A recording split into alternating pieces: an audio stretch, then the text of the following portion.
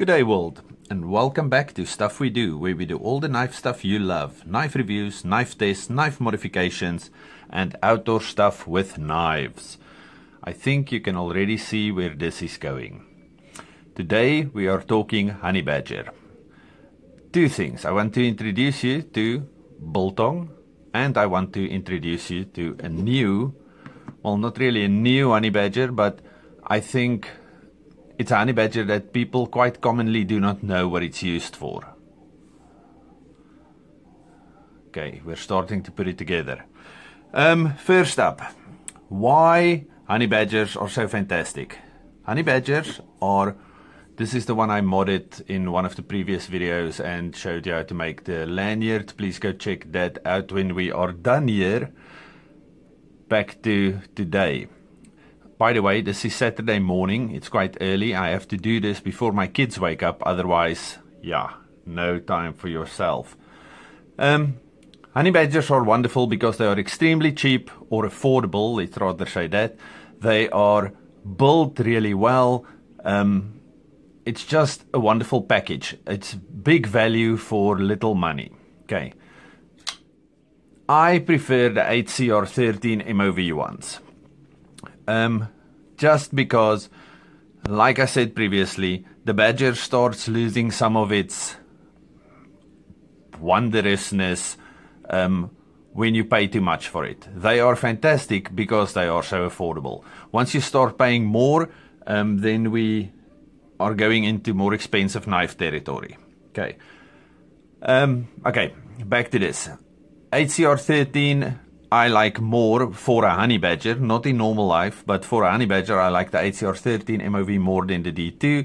It's great corrosion resistance, it's easy to sharpen, and it holds a decent edge. Also, you can get these things extremely sharp, extremely quickly. All of the honey badgers have roller bearings. It's 18 ball bearings in total, and they have immaculate action. Okay, it looks weird now because I'm kind of fighting my setup here, but okay, they are extremely drop shut. They flip open like nobody's business. Wonderful knives, fantastic action. They are fiber reinforced nylon scales. We are going to dye another one later on, and also heat anodize the pivot and the hardware and the pocket clip, but that's going to be on this one, but that will be in an upcoming video, maybe next weekend.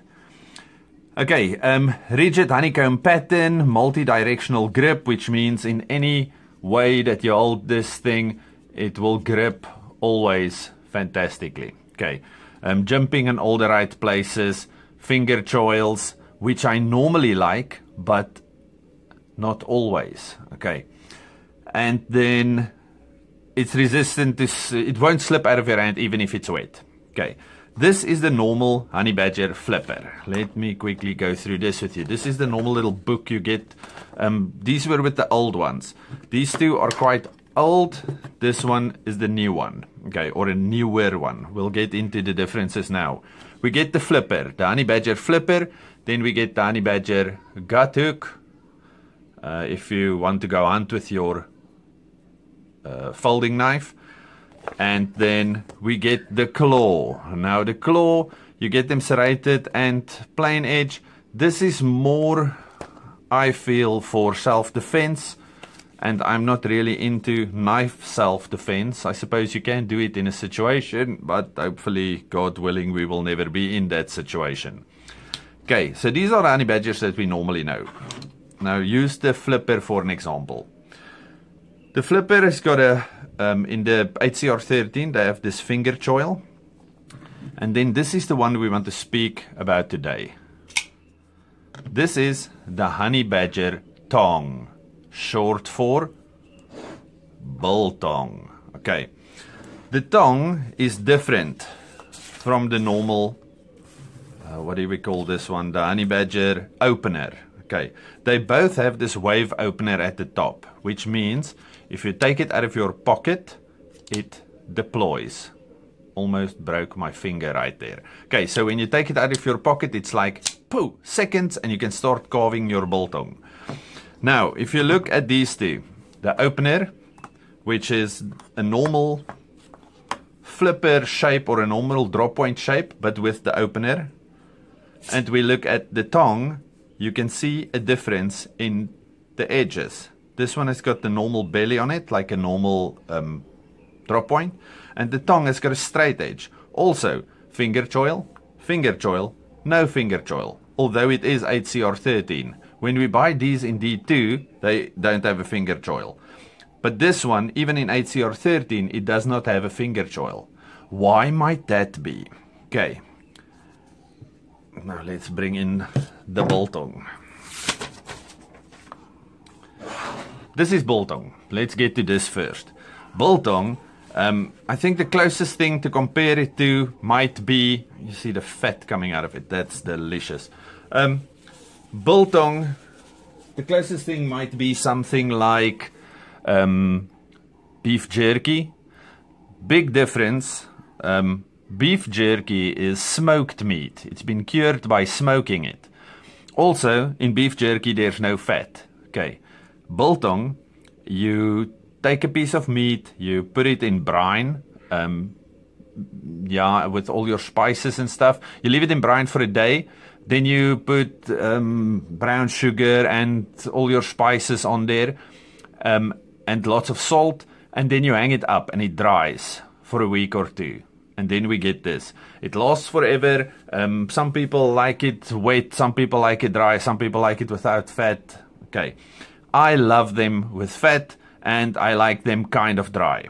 Them. Biltong. Okay. Now, if we cut something on a cutting board, this would be your preferred knife shape, because there's belly in it and you have lots of contact. Let's use it like that. You have lots of contact while cutting on your cutting board.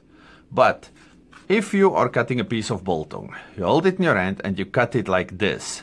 Now, the finger choil kind of gets in the way and you get caught up on that. So, that's why we have the honey badger tong. Okay, because of its flatness, it cuts wonderfully. And then we cut it like this. You sit there watching your rugby, drinking beer, which we're not allowed to do in South Africa at this stage. And you cut like this. No, you will not cut your thumb, because only daddy cuts it and the kids just wait for their little piece.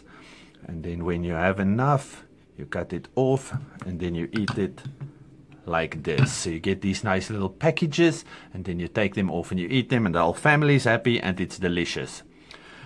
Later on today we are going to make a biltong pot, so watch out for that second video.